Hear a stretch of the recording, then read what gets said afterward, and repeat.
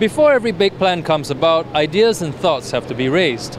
I'm here at the University Malaya in Kuala Lumpur, where hundreds of young Malaysians are expected to give their ideas that will lead to the drafting of a plan called the National Transformation 50 Policy, or TN50.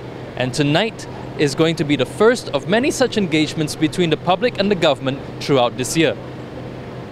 Many Malaysians in their 20s and their 30s gathered here Thursday evening, waiting for the arrival of Prime Minister Datuk Seri Najib Tun Razak.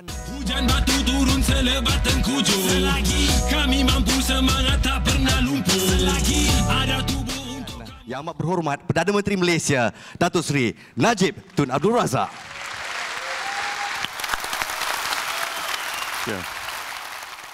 In a speech, he talked about the policy's aims, which, true to its name, had a 2050 deadline.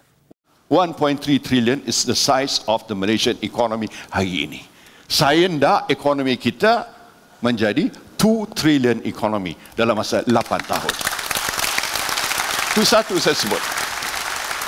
Yang kedua saya kata, saya fikir, saya nak Malaysia to be a top 20 nation in the world. Top 20. We want to hear your views. Kita nak dengar aspirasi orang muda, isi hati orang muda, kehendak orang muda. Najib then asked some of those in the crowd what they wish to see in Malaysia some 30 years in the future. They would ask him about the environment, living in cities and education, and he took those views in return. It was an exchange that he considered the first of its kind. You are absolutely right. I think you brought a very valid point how we can make our cities more livable. Thank you. Saya sebenarnya dalam 41 tahun saya dalam politik, malam ni yang paling nervous sekali. Sebab saya tak pernah buat ni. Not this style. Saya tak pernah pakai mic macam ni. Dan it is a live audience. Saya simpulkan bahawa majlis dialog perdana pada malam ini amat berjaya sekali.